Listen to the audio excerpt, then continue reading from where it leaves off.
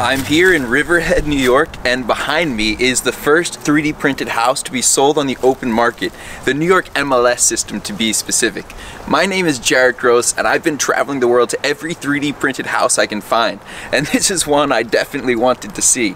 SQ4D printed this house, and the printer is still here. We're going to talk about the printer, how they printed it, what changed from their first house to their second house, and what makes this such a great project. This video is sponsored by Ventures Equipment, but more on that later. To call this the first 3D printed house sold on the open market is slightly misleading because obviously it hasn't been completed yet. There are other 3D printed homes complete that have been sold, but this home was sold first as land and a permit. I've got to say, I really appreciate how sleek their track system looks. The other track systems I've seen are far bulkier. About a foot from the bottom there's a lighter colored layer with some what looks like dripping material coming out of it. This probably means that there wasn't a perfect seal between those two layers.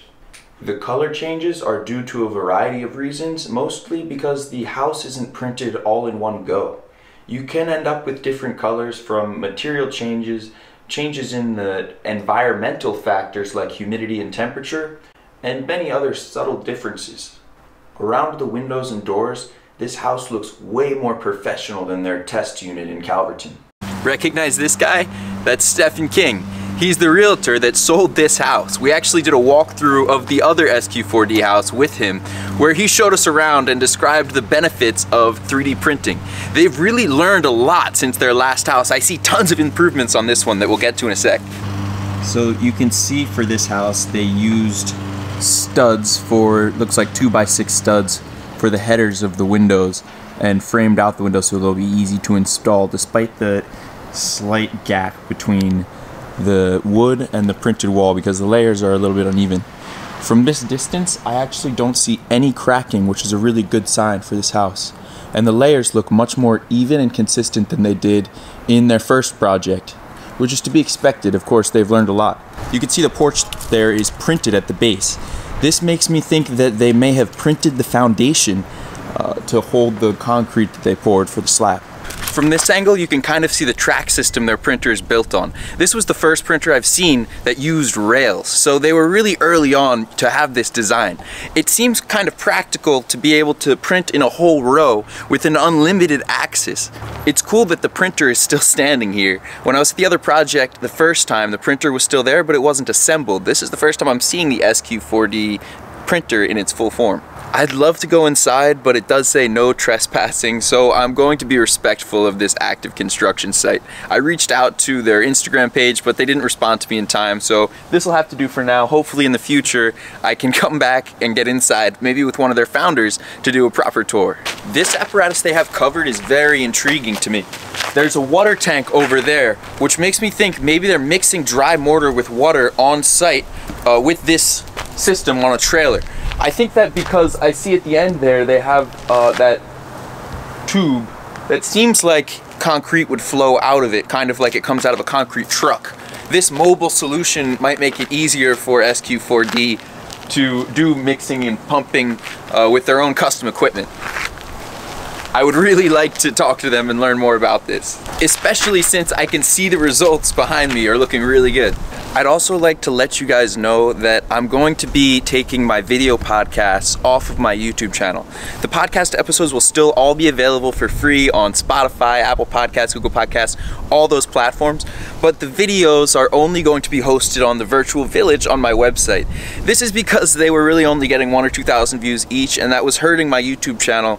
The algorithm likes to see consistency, so by having these house tours on the channel and my podcast on Spotify and my website, it'll really keep things much more direct. It'll really keep things much more concentrated. I'm sure a lot of you will be happy about that too, because so many of my subscribers only choose to watch the house tours and not the podcast episodes. Just to remind you, they're still totally available to you for free on Spotify, Apple Podcasts. The only thing that I'm changing is the videos, which will only be available to Virtual Village members. When I really zoom in, you can almost see the pecs up here that they used for the plumbing. Maybe we'll get a closer look at that with the drone footage. I really like the American flag they put up top. What a nice touch. They also have some clever signs. Got some 3D printer crossing over here. This sign is why I can't go behind this fence. I would really love to, and last time I went inside their site, they had contacted me. They were even happy about the video I did, but since my channel's grown a little bit, I'm gonna make sure I can get permission before going across this fence. I really don't want to upset anybody. I'm gonna put the drone in the sky and see what we can learn from above. I'm really glad that I have the drone because it gave me a unique perspective of this project without having to go and trespass on site.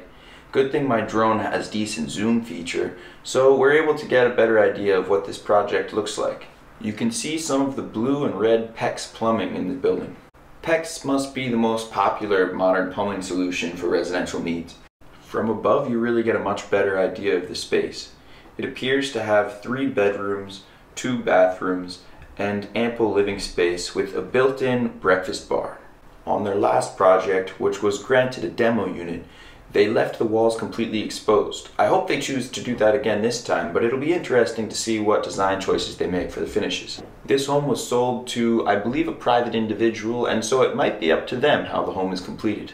One of the coolest parts about this printer is how it can actually fold up. When I first saw it, the pillars had been cut in half basically. They bend at the middle, and a cable automatically lifts them into the upright position for printing. I'm pretty sure that when it comes to the size of a printer compared to how compact you can make it, this one takes the cake. At the moment, it seems like SQ4D is interested in the printing business rather than the selling printers business. This could be a temporary strategic decision so that they learn how to master the technology before selling it to other people rather than having their first customers be the guinea pigs. It's also very possible SQ4D isn't interested in ever selling printers. Icon doesn't sell printers. Apis Core is switching to a rental model. There are many companies that have different business models in this industry, so deciding which printer you want to work with depends not only on the technology but also the terms that you require for use of the printer. I get contacted by people all the time who want to have a 3D printed house built. Some of them even volunteer free land for companies to experiment on, but there's simply not enough printers to go around. There are tons of people that need housing, but probably less than 100 of these printers around the world by now. So if we can scale up the quantity of printers available, we can scale up the number of projects.